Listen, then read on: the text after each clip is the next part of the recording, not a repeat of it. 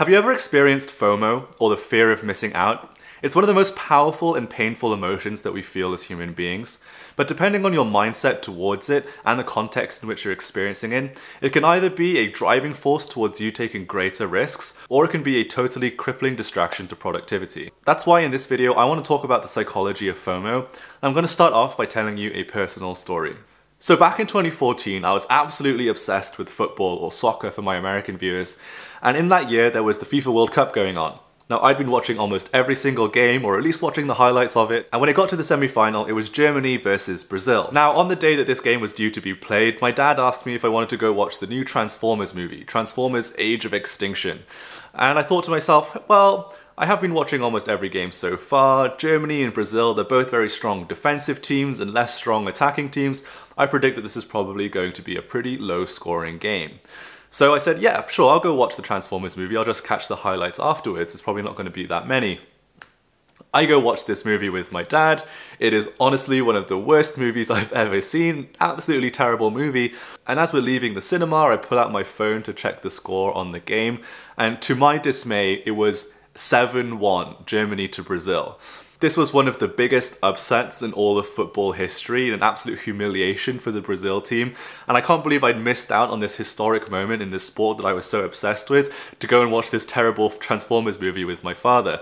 What I was experiencing in this moment was the pain of missing out, and the fact that this memory has stuck with me so strongly after all of these years suggests how powerful this emotion was at the time, because we're able to recall memories better the stronger the emotion is. And so it begs the questions, why would humans evolve in a way to have this extremely powerful pain of missing out, and therefore the accompanying fear of missing out and the fear of having that pain again? Well, there's a few reasons why we experience FOMO, and that's what we're going to be exploring in today's video. So there are several reasons why people experience FOMO. But one reason is very closely related to a popular behavioral science principle called loss aversion. Loss aversion says that we experience the pain of losing far more than the pleasure of gaining. Rather famously, some studies suggest that we feel the pain of losing twice as strongly as the pleasure of gaining.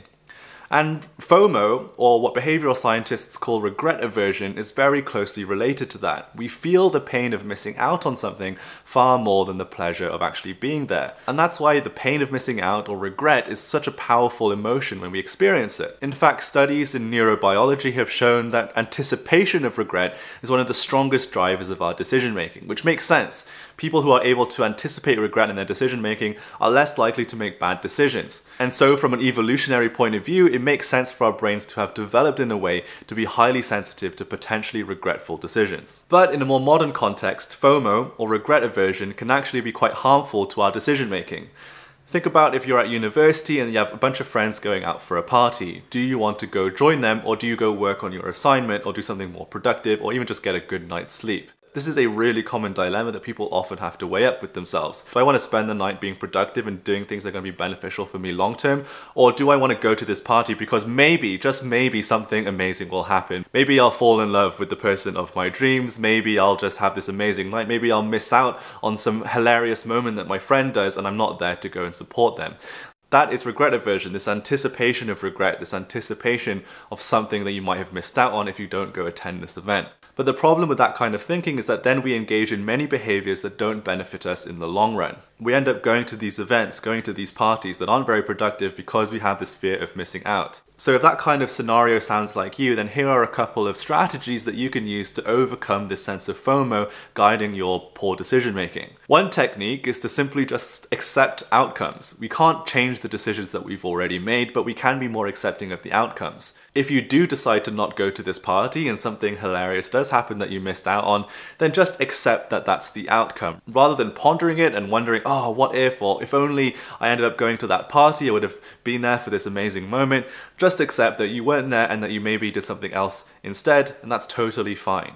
Another strategy that you can use to overcome FOMO before you make the decision is to use a kind of reference point in order for trying to gauge what that experience is really likely to be. Thinking about the party example again, if you're feeling this strong sense of FOMO, like, oh, if I don't go to this party, I might miss out on this amazing thing that might happen, think about all the other parties that you've been to in the past. Were they really that fun? Were they really that amazing for you? For me personally, the majority of clubs and parties that I went to were just not really that good a time at all. It's pretty boring, it's sweaty, it's smelly, smelly and you end up getting really tired and hungover the next day, which is not a great experience. So by thinking about that reference group, you can then make a more accurate prediction of what your experience is going to be like if you go out on that particular night. It's probably going to be somewhere in the same ballpark, and if that's a pretty low bar, then maybe you'll feel less regret aversion because you know it's probably going to be rubbish. However, on the flip side of things, regret aversion, or FOMO, can actually be a powerful driving force to us taking more risks. For example, you might be someone who really struggles to put themselves out there, who really struggles to ask for things, who really struggles to engage in social experiences.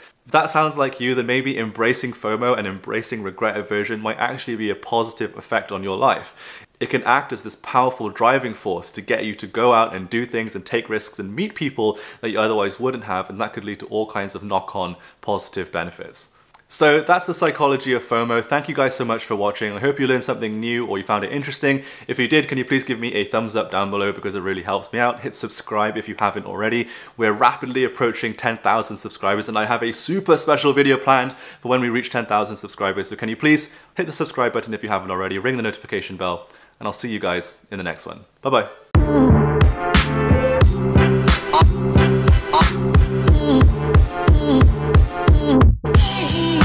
Baby, baby, baby.